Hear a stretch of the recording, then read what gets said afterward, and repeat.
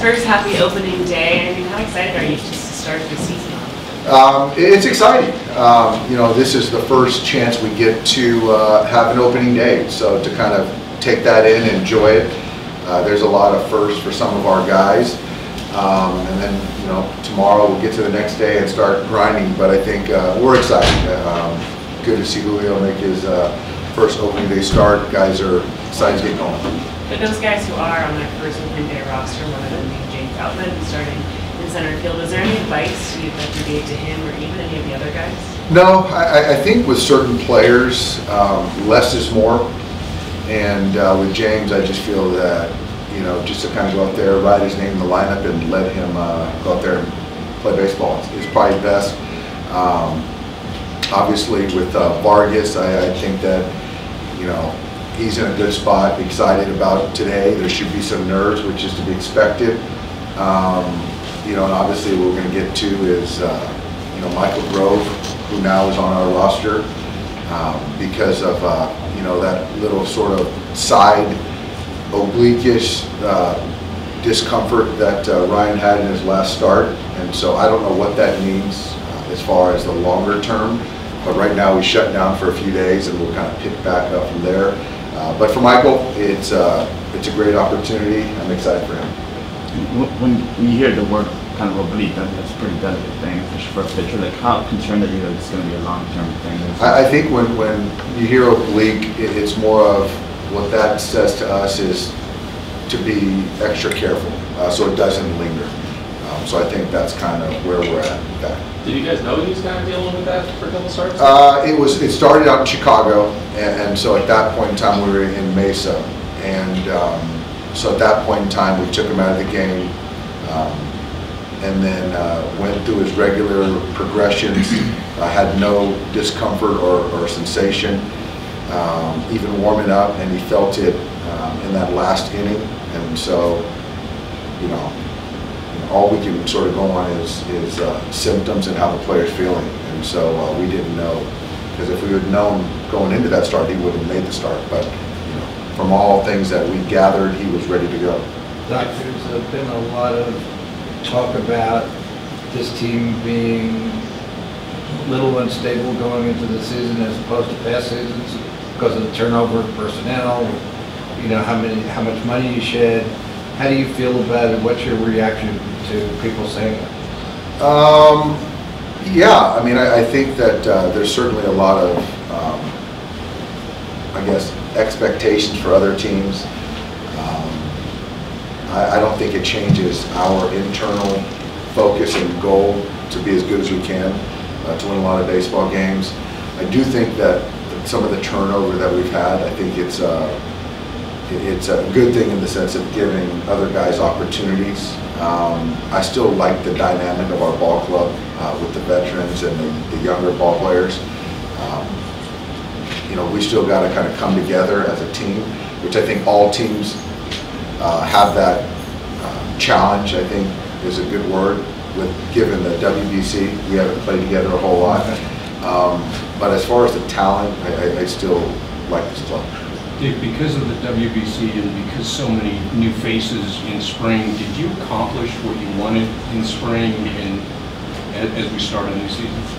I think given the circumstances we did. Obviously, you know, the first part of spring training was losing Gavin, and that's something that still is very upsetting to a lot of us. But outside of that, given the circumstances, I think we did a fine job in getting guys prepared, getting them ramped up offensively, pitching-wise, and then also keeping them healthy. So I think those are kind of the box that every team wants to check. Is there a vibe around you guys right now that it feels like you have something to prove, or just kind of being in a little different spot than you guys have been the last few years coming into a season?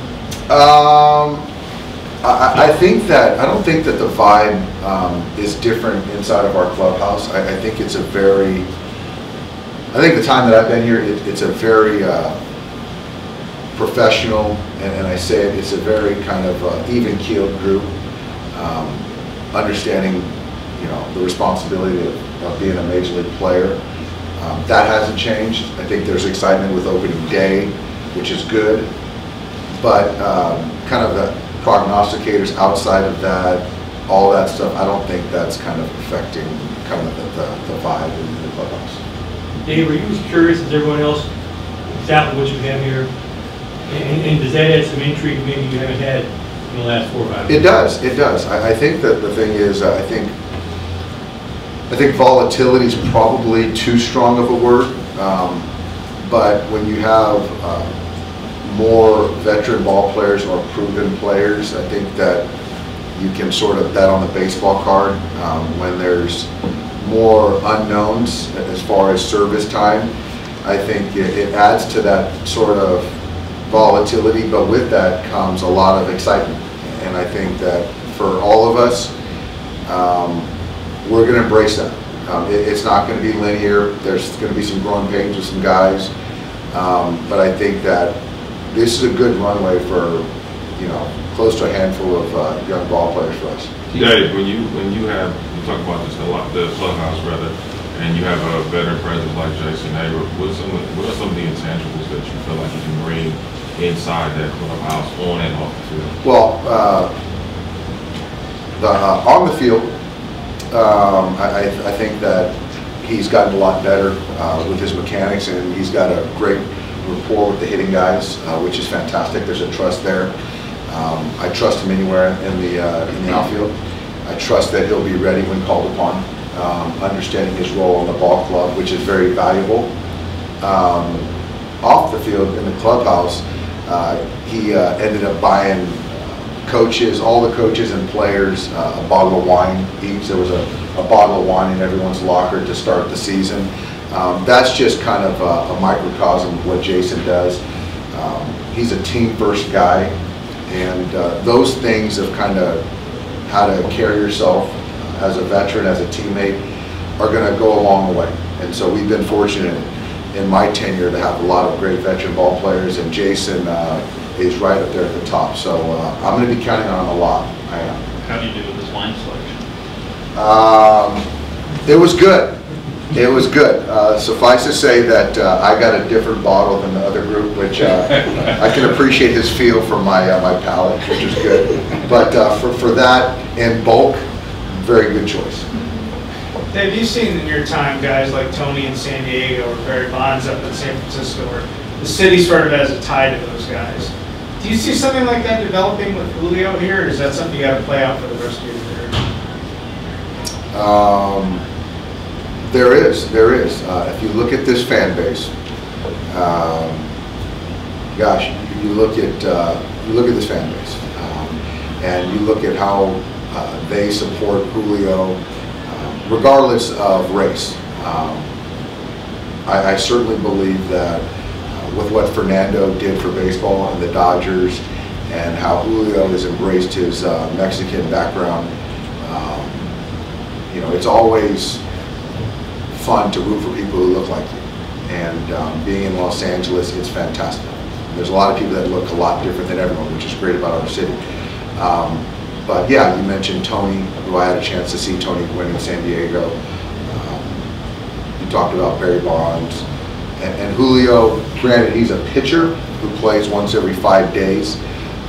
But if it wasn't for Julio, we would be having mariachi on Taco Tuesday nights at Dodger Stadium. So there's kind of a cult following with Julio, and yeah, I'm just lucky he's a Dodger. And he's a free agent at the end of this year, right? I've heard. Yeah, so I mean, basically the pattern has been recently, you guys are not keeping your free agent. Thanks for that, Bill. Yeah, you know what? I'm not going to go there. That's a long ways away from that. So, but in the past, in the recent past, it's what's happened. You've gone from, you know, Seager to Trey Turner to the shortstop situation you're in today because you didn't retain your players. Well, I think that Trey's in a different category than Julio, but Seager's fair. But this is, yeah, I'm sure we'll have plenty of time to discuss that going forward.